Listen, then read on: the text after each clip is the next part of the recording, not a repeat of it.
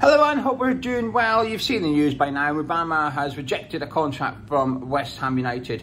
And the worst thing about this, well actually second worst, the worst thing is he's rejected a contract with West Ham. It's as simple as that. But the second worst thing is, it's not surprising. When the news broke last night and I heard about it, I thought, well, of course he has. Why would he sign a new deal? There's far more reasons for him to reject it than there is for him to accept it.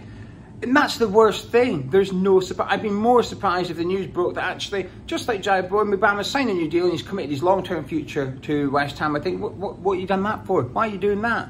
I would actually question why he signed a new deal to some extent, because there's very little evidence, there's very little reasons for him to commit. I think there's one big reason for him not to do so. So it's not surprising whatsoever, and I find that quite sad actually. Now, fingers crossed, we can persuade the lad to commit his future to us and he can sign a new contract, because I've got big hopes for him.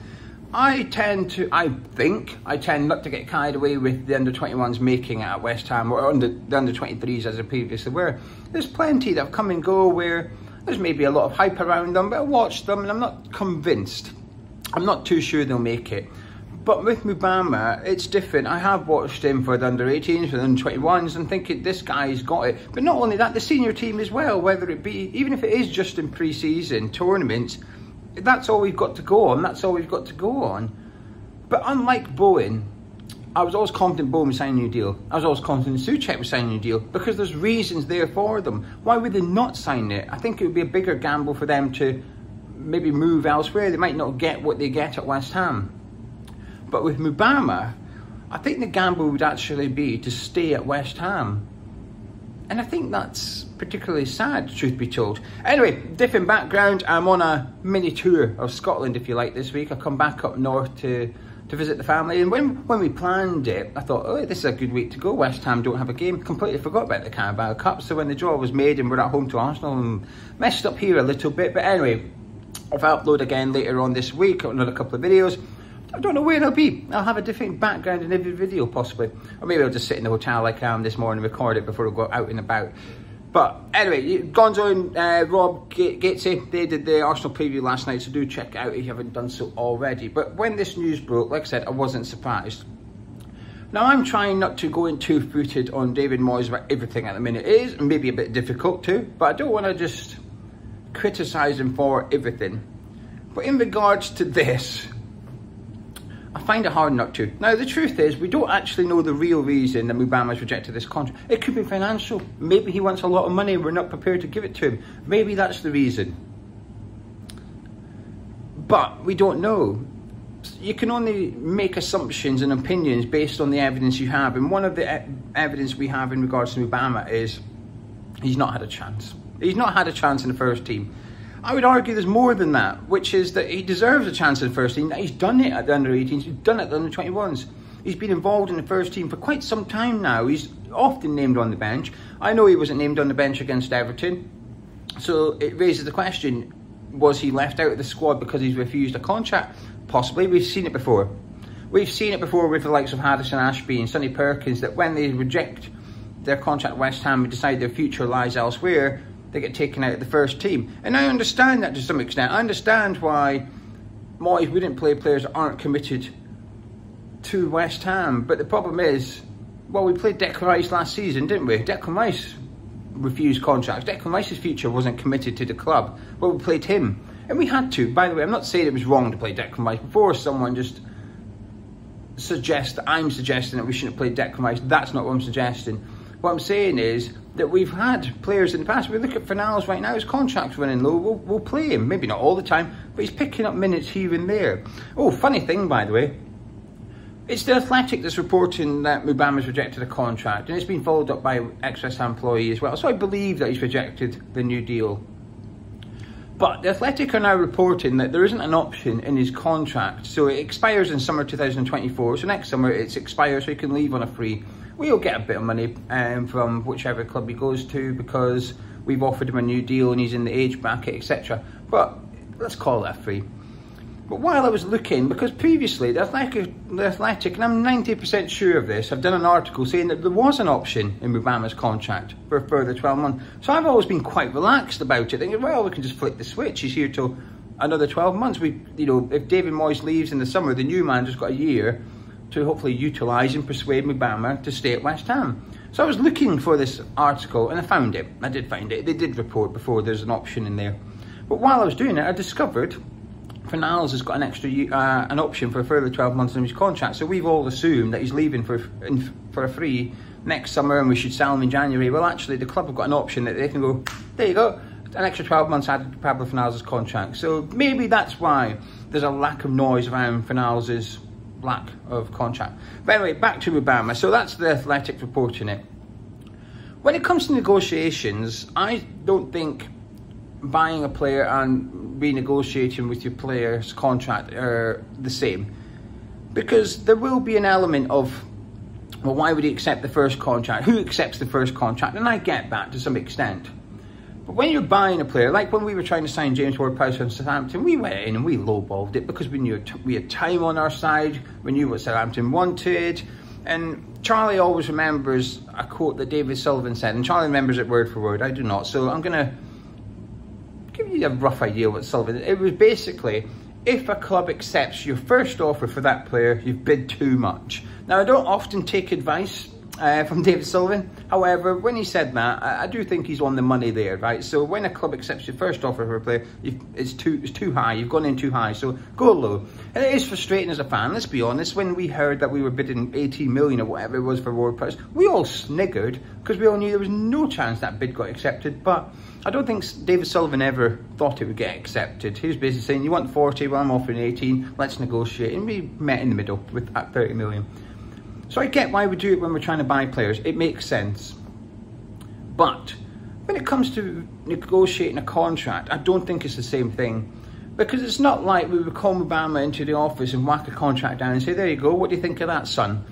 That's not how they work. There's weeks of talks that go on between club, player, agent, family members these days. There's weeks, months. Jared Bowen, we've been negotiating without giving Jared Bowen a contract offer. We've been talking to Jared Bowen for approximately 18 months before he signed this contract. 18 months, that's how long those talks happened. I'm sure we would have made some verbal offers and he would have rejected it. But I don't believe the club would make a formal offer without the talks happening. And you'd imagine that once those talks have happened and progressed, the club have got a rough idea what the player wants, vice versa, then they make the formal offer, almost expected it to be accepted due to they know what the player wants. So I often think when West Ham offer one of our players a new deal, they're expecting it to get accepted. And I think this is sometimes why these new contracts happen out the blue. We don't really hear anything about it. We get told the club are planning on negotiating with this player. The club are planning talks with this player. And then one day you wake up and they've accepted a new deal. Hang on, we didn't even know we offered him one. Because I'd imagine the talks happen and at the end of it, it's just a formality. Right, draw that up and put it on the table and get it signed. Like Kurt Zouma at the minute, we're getting told we're negotiating with Kurt Zouma. I don't think we'll hear anything until it either gets accepted or we get to the end and it's rejected. A bit like Ben Johnson. Talks. Oh, he's rejected it. And then since then, there's been nothing because it feels like it's come to a conclusion now that we just won't get to an agreement with Ben Johnson. And this is why I'm worried with Mubama. If we put something on the table and he's rejected it, that scares me a little bit. That would suggest that he's almost made his mind up that he doesn't want to be at West Ham. And we've seen this before. Harrison Ashby, Sonny Perkins, Jeremy Ngakia. And I know people will say, yeah, but have any of them gone on to prove us wrong? That, while it is relevant, it's also a little bit irrelevant because it's a lack of opportunity. If players are leaving for lack of opportunity, it doesn't matter what they've gone on to achieve the other ones. What matters is there's players that are talented players that we want to keep, and we did want to keep those players. They're rejecting the contract because they don't believe they're going to get a chance at West Ham. They're going to get a chance elsewhere. Harrison Ashby thought it was Newcastle. Sonny Perkins thought it was Leeds, who was a Premier League club at the time. Jeremy Ngakia went to Watford, also was a Premier League club at the time. These players are preferring to chance their future elsewhere. They've got more faith in other clubs giving them minutes, other managers giving them minutes than what we currently have at West Ham. And this is disappointing because it does worry me that there's a domino effect. If other players look at Mubama and think, well, if he's rejecting it, and he's the closest one to the first team, what hope have I got? And I'm a bit biased because I speak to someone that's involved with someone that are under 21s, etc. And I know what their opinion is in regards to stuff, and it's not particularly a good thing, and it worries me a little bit. And now I'm seeing it with Mubama, and like I said, I'm trying not to go in two-footed on Moyes with everything here, but it's hard not to blame him, because he should have had chances this season. We speak to Anton Ferdinand on a regular basis over on Patreon. Hey, patreon.com/HammersChat, a little plug there. Go join up from $3.60 a month. We do have a prediction competition. If you are a patron though, do go log in, because give us your score prediction for the Arsenal game and who you think will score first in the match. If you get it right, you go into a draw. We pick one overall winner.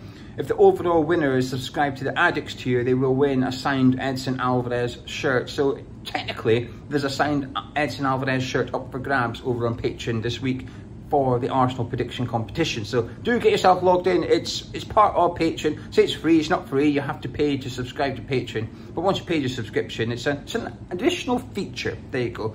I don't like it when people say things are free. It's not free. It's included in the price. You know, if you buy these 4 things, the 5th thing's free. It's not free. It's included in the price. You've already taken into consideration there's 5 things that that customer is getting, and you've priced it for 5 things, not 4 things. You've just made on the extra ones free. So anyway, patreon.com/HammersChat. Links in the description, I think. If I can add it while I'm on my phone, it's in the description. If not, you're going to have to type it out. I've lost my train of thought now. Anton Ferdinand. We speak to Anton Ferdinand often over there, and it's quite a good thing to ask a former Premier League footballer, a West Ham fan, but also a former academy graduate of West Ham, to get his perspective on stuff, because it differs to how I view things. Of course it will. And I try and ask him the topical stuff. So I've asked him about the academy before in regards to Mubama, and it was after the Lincoln game, because obviously Mubama didn't start that one. So I said to Anton, you know, what will Mubama be feeling when he's, you know, watching Danny Ings start? He's been around the first team for quite some time now, and Anton said when he was first involved in the first team, so he got to train with them and he got to go to the match. He wasn't even on the bench at this point. He was just involved, a bit like what Mubama has been for a while. All his scars has been. Moyes has given some of these players experience in and around the first team, and I think that's good. I think that's good. While I criticise Moyes a lot in regards to minutes on the pitch, he is good at involving them in and around the first team and training and stuff. He is good at that. So Anton said it's a buzz. At first it's a buzz, but it dies off pretty quickly. You're used to it now. You're now used to playing with the first team. You're used to the first team training grounds, etc. Then you're on the bench. You're in the matchday squad now, and again it's a buzz. But again, it dies off. You get used to it. You're used to being on the bench. And then eventually you get to the point as a player where it's like, right, I'm ready to play now, on minutes now. I want to be coming off the bench. I want to be starting games. And if that don't come, you get a little bit fed up. And I've always remembered that. And you're looking at Mubama, he's not even in the matchday squad now against Everton. And it's the chicken and the egg. Why should Moyes give Mubama a chance if he won't commit his future? Well, why should Mubama commit his future if Moyes doesn't get him a chance? And this is the problem we had with Harrison Ashby.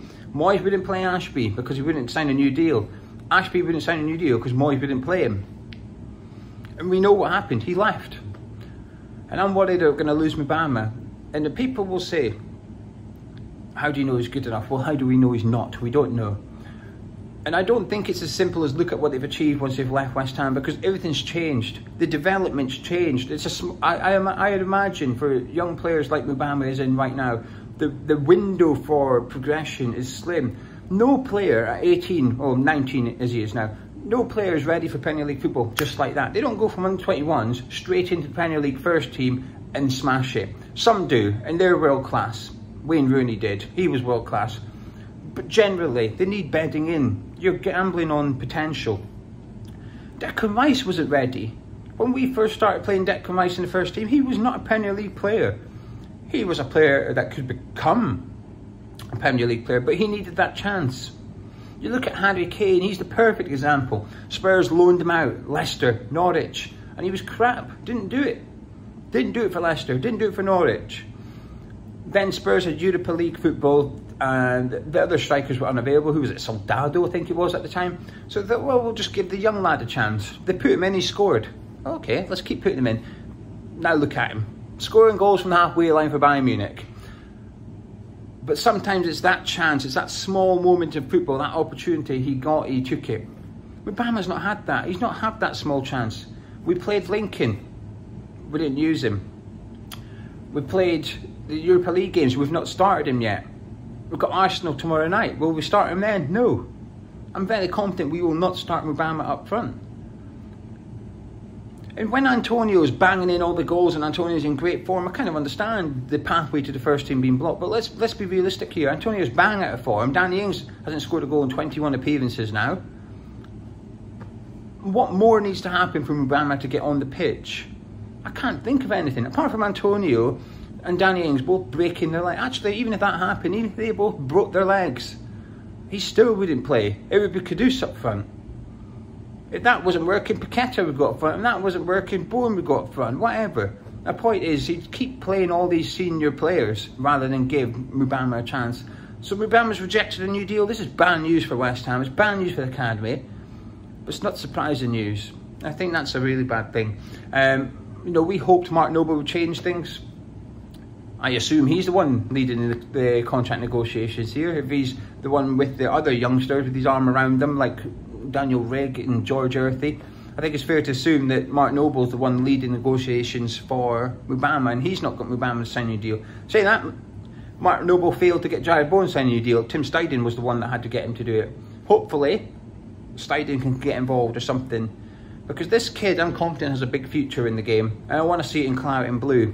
Not somewhere else in the Premier League, because we didn't give him a chance here. Academy of Football at the London Stadium, someone roll up that little bit of carpet and chuck it in the skip, because it really ain't. Anyway, I'm going to disappear. We're off to the beach, and I know you're thinking, the beach is Scotland. Listen, I'm used to going to the beach in Scotland without the sun, so when there's no sun, it don't make a difference. It's beautiful. It's still a lovely place to go. Enjoy your day, whatever you're up to. If you've enjoyed this ramble, please do drop a like on it. Give me your thoughts in the comments below. Subscribe if you're new to Hammers Chat. Head over to patreon.com/Hammers Chat. But if you are a patron, please do enter, especially if you're an addict. Signed Edson Alvarez shirt up for grabs. I'll give you a tip. If you're going to say West Ham win 2-1, which is fine, I wouldn't put Mubama as the first goal scorer.